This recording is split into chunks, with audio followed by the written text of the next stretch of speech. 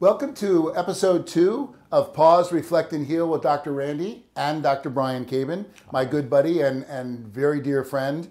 Brian is a phenomenal integrative doctor who employs homeopathy, and we're going to discuss a number of issues about yourself and hopefully about your pets. And please listen on. And again, the contact information is all available. We'd love you to reach out if you're interested. Brian, thanks for being here. I really appreciate you being here. It's great being here with you, Bob.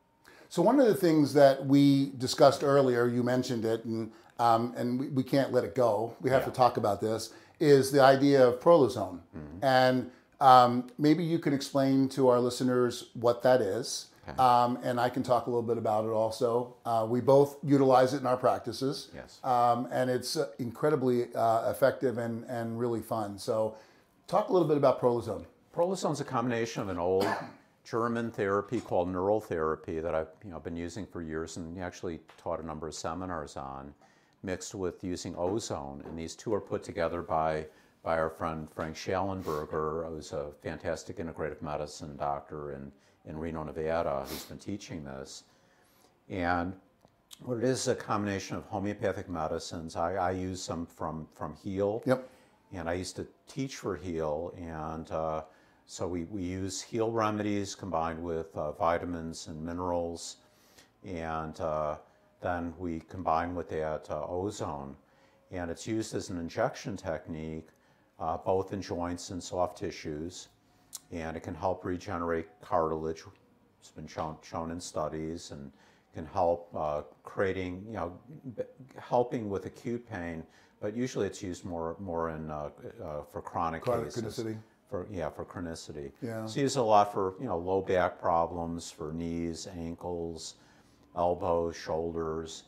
So what we're trying to do is to try to at least buy time, but hopefully to help the body promote healing.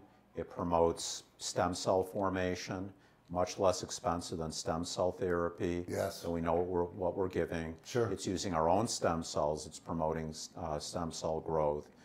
And it's been fantastic in a lot of cases. My initial experience with it was I had a bad biking accident. Both Randy and I are bikers, and bikers who were pedaling. Yes. And the bicyclists, bikers. Yes, exactly. And we both gave up our Harleys a long time ago. Absolutely. Yeah. I was about 5. Yeah. And I had my knee was really badly injured, and surgery basically brought to the point where it's going to be a month or two before I needed replacement surgery. And I had heard about Frank starting Prolozone therapy. It was in the very early days of it, and I went out to see him in Reno, and he treated me, and I started going to seminars and learning it and getting treatments. And it's been 20 years now since my bad bike accident. I was supposed to have my knee replaced. I don't have a stitch of pain. I'm incredibly physically active. There you are. And just loving life and living a pain-free life. Yeah. It's been really good for a lot of people, but it's not. It doesn't work in every case. No, like any therapy does. Exactly. But Brian kind of turned me on to the idea of prolotherapy and Prolozone.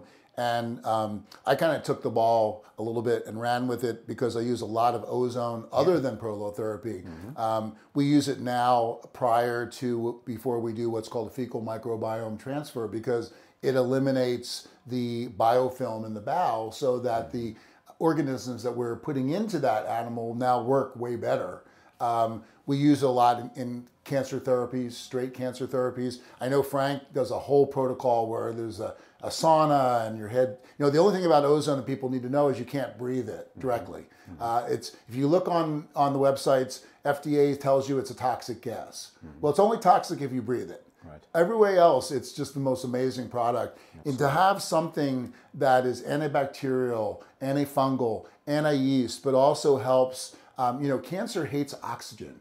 And ozone is providing lots of oxygen molecules, ozonites and oxygen molecules, and it's very disruptive. So it's a phenomenal ability. We do it at Pause. Dr. Cabin does it in his practice. And so if you want more information, you can reach out to either one of us. But we wanted to talk about that specifically because it's a really novel integrative therapy that we both use that a lot of people don't know about. No, they don't, and a lot of physicians don't know about it Right. and don't use. Right. Yeah. So thanks for mentioning that and bringing it up. I'm glad we were able to talk about it. There's some amazing cases that we've had utilizing that, and it's just been a great advent in our practice. Tell me a little bit about for you where the spiritual piece comes in, because I know that's very important for you. It is. And I don't allude to it when I talk a lot, but it's there for me, obviously, also. So maybe talk a little bit about that, if you don't mind. Yeah, I mean, if you don't love the people that you're treating and love what you're doing, you're going to have much better outcomes. People need to be respected as individuals. We all have different ideas and thoughts, and we want to be listened to. So spending time with people is really important, and time where you're not just typing notes into a computer or writing prescriptions. So you want to get you're not treating a disease, you're treating the person. Right. And in your case, you've got, it's more complicated because you've got the person and their pet. Right. But you're treating both. Oh, absolutely. Absolutely. And all the frustration in your field comes from treating the people. Yeah. And in my field too. Yeah, I'm sure. But also the joy comes from, in my field, comes from treating people.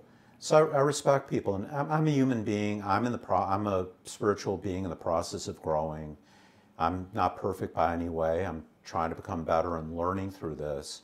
And I believe that life, what's inevitable in life, is death and taxes. Yeah. And I don't deal much with the tax part, but we all have a finite lifespan, and part of the interaction with a physician is we want to have somebody that we trust. Sure. There's development of a bond in a relationship, just like between a human and an animal. And we have the opportunity both to help people grow and for us to grow and to respect where they're coming from. And I think that, that allopathic medicine, the mainstream medicine, it's so rushed. You don't have an opportunity to listen to people. You don't really know the person Right. or the animal that you're treating. Right. And it's much quicker. You can see a lot more people when you're just using pharmaceuticals. Sure. Plus, you get rewarded because the system is geared that way, and there's perks for following the system. Sure. In addition, when you're outside of the system, at least I'm not sure as much in veterinary medicine. It's a topic for the future, but there's the usual customary care, and if you're really not following the guidelines of usual customary care, you're looked upon as being less than. Yes. And yes. So you have to be a brave individual to respect where people are coming from, because a large percentage of people know that there's a lot of nonsense going on. Yes. They know that strong drugs are being promoted. Yes. Pharma is very powerful and has very strong lobbying. They keep developing stronger and stronger drugs.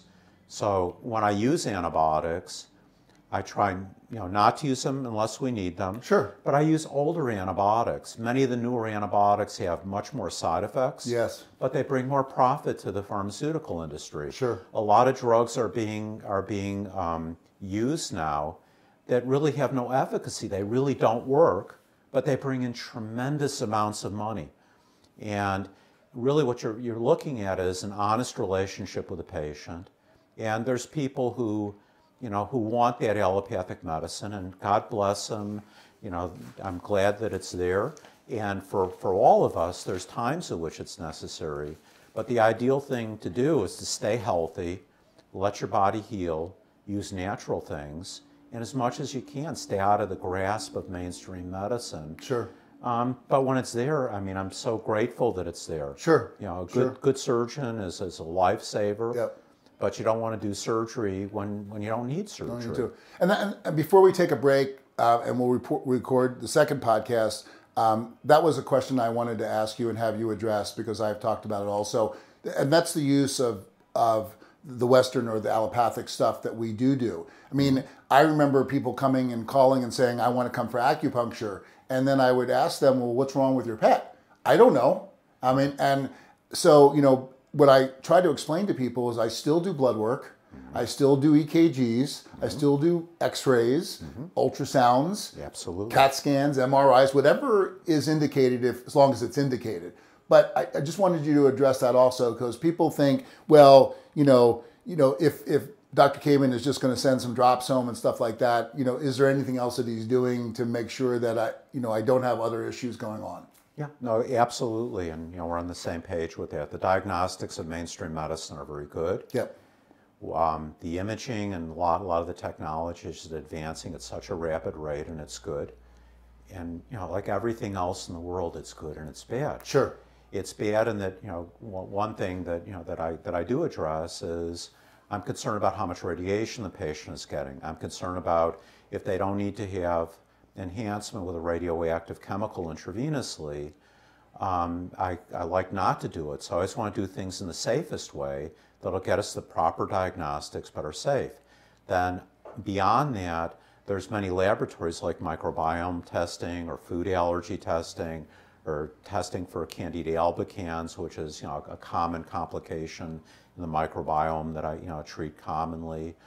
That we have these more natural laboratories. Sure. And we go beyond. We do the diagnostics that mainstream medicine does, and do it as safely as we can. Sure. But then we go beyond, and we have our laboratories where we gain even more information, and we're able to make diagnoses that the mainstream doctors don't make. And there's science to this. Sure. But a lot of it is that's evolving as well. We're learning a lot more in the natural. Sure. I want to let you know that this episode is brought to you by Paws Veterinary Center. I happen to know this place pretty well since I started it with my lovely wife now almost 15 years ago. Wow. Paws is for pet owners who are looking for something different, something more. Where service is kind of exceptional, and there's a much broader and deeper approach to the care of your pet. We kind of call it transformative medicine, but you can look at Paws at the website, which is www.pawstucson, and that's TUCSON. Most people don't spell that well. .com. Phone call is 520-888-7297. And then again, contacting me through drrandypetvet.com. Please email me. There's a phone number there that you can reach out to me. Especially if Brian and I are chumming at the moment, because we're looking to go out and do some speaking. If you have an organization that would love to have us come and talk, we'll do a great seminar for you, a lot of Q&A. We have spent a lot of time answering questions. So thanks for listening today to Pause, Reflect, and Heal with Dr. Randy. Thank you, Brian, for being here. Really appreciate it.